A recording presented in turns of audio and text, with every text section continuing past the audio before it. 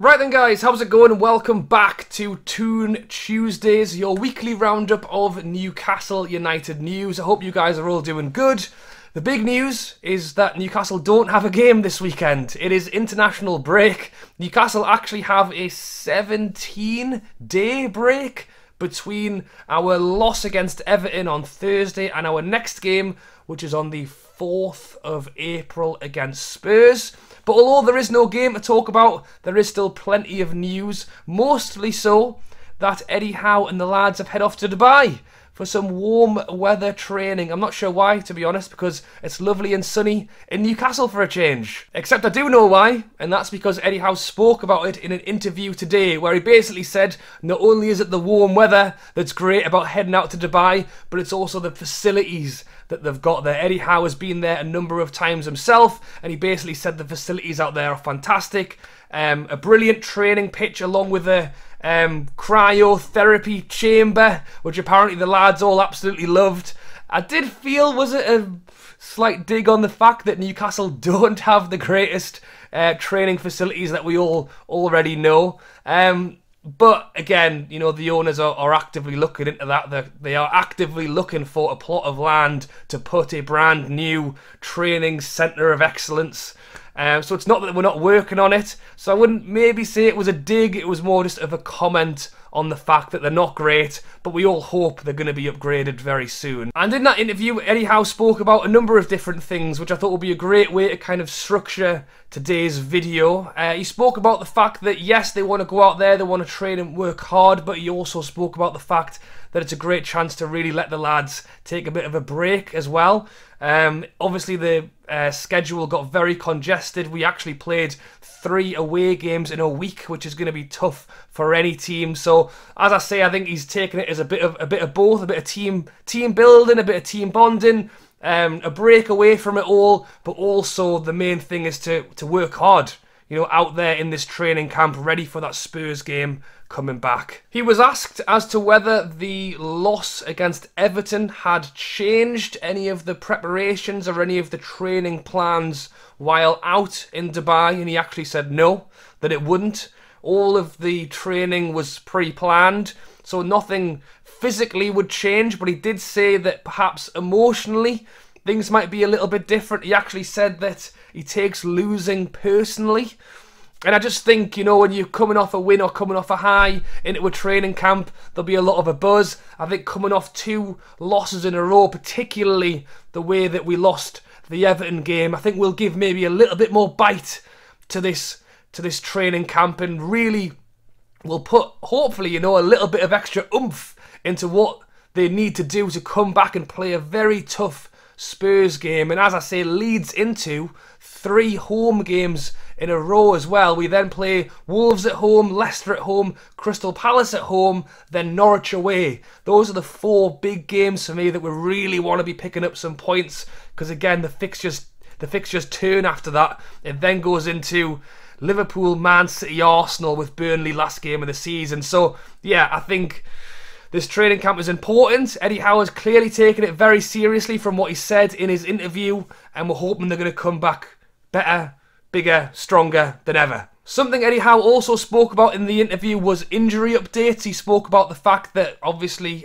Callum Wilson has gone out there on the training camp and that he is on schedule to return as planned. He spoke about Kieran Trippier and Isaac Hayden as well. Again, Trippier returning as planned. He said that neither would necessarily be returning early, and he didn't really give an exact date. To be honest, from what I've heard, and again, Eddie Howe said that obviously they were very serious injuries and both required operations. The time span given on both of them was kind of end of the season. So to be honest, I think it will be great to see either of them in a black and white shirt on the pitch again before the end of the season, and hopefully we will.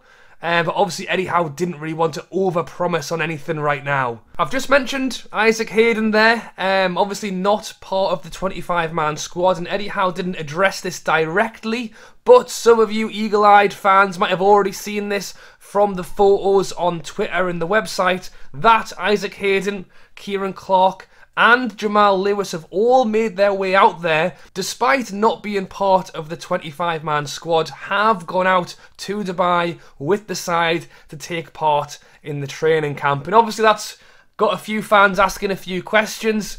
Does Eddie Howe believe in second chances? Is there still a way in for these guys? Could they possibly be considered for summer training followed by a place in the 25-man squad come next season? Obviously, I want you guys to let me know your thoughts down below. I think it's different depending on which player you're talking about. I think Eddie Howe's just being clever, to be honest. He spoke about the fact that, yes, it's about going out there and working hard, but he also spoke about team building and togetherness of the side. He also went into the fact that, you know, Lascelles has spoken openly on the fact that during COVID, it was really tough to have any kind of team building and bonding, which, to be honest, I think we would all credit Eddie Howe as being a point of the key success that we've kind of had as a squad since he's kind of got here. The togetherness, the fighting for each other out on the pitch. It's not every man for himself. Lascelles spoke about the fact that during COVID, you trained individually and you basically met up for a game for 90 minutes on a weekend and no one really knew each other. There was no real friendships there. Again, I think he's being smart about it. He knows that Clark, Hayden and Jamal Lewis will be friends with players in the squad. He doesn't want to exclude people. And I think he's also being clever in terms of he doesn't know what's going to happen next. You know, to have him available should there be an injury coming into like the next season or whatever. It just makes sense to take them, I think, is my view on it. But if you think it's because they're in with a shout of sticking around a little bit longer, I think Hayden is. I think Jamal Lewis maybe. I wouldn't think Clark is. Something that's been quite a big talking point in the Newcastle community over the last few weeks is Saint-Maximin and the criticism that he's been receiving, to the point where he's being linked away to Liverpool and Chelsea, and people are even asking the question as to whether he will be part of the plans for the owners into the summer and next season. And as much as I understand the criticism to a degree, you know, he does lose the ball probably more than would like him to, and he doesn't pass the ball probably as much as would like him to. For me, he's still, if not our best player, he's up there.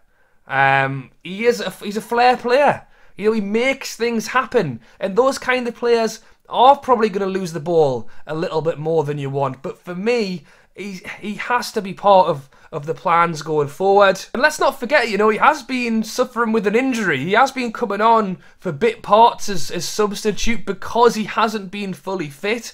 I think that is probably part of the reason he hasn't been playing his best football. And he has actually come back and posted a few things on social media, one of which is an Instagram post saying, "People forget quickly, but I know what to do to restore their memory." So I think that's possibly a little bit of a dig at the fans as well, to kind of say, yeah, I can hear you, I'm going to show you what I can do now, which in a way is what I want to see. You know, I want to see what he can do. I want to see him back out there at his best, creating and scoring goals. And he's also posted videos of himself training, running on a treadmill, in the gym, working hard. And yeah, for me, I think he's a big part of this team. You know, he was here before the takeover happened. I want to see him rewarded. I want to see him come out and play some good football. Yeah, for years to come, you know, not just the rest of this season, and I definitely don't want to see him leave in the summer. And a bit of good news to end the video as well. Chris Wood became New Zealand's all-time record goal scorer last night with a brace against Fiji, taking his tally to 30 goals for New Zealand. So big up to Chris Wood. Let's hope he can put a few more in the net for Newcastle as well. Alright guys, thank you for watching. As always, drop a like, subscribe, let me know your thoughts on everything discussed in today's video. I've got another really good video planned for tomorrow night, I think is the plan. So if you're not subscribed already, be sure to do so and get those notifications on. I won't spoil what it is, but it is Newcastle related and I think you're going to like it. Alright, so thank you for watching. As always, drop a like, subscribe, and I'll catch you later.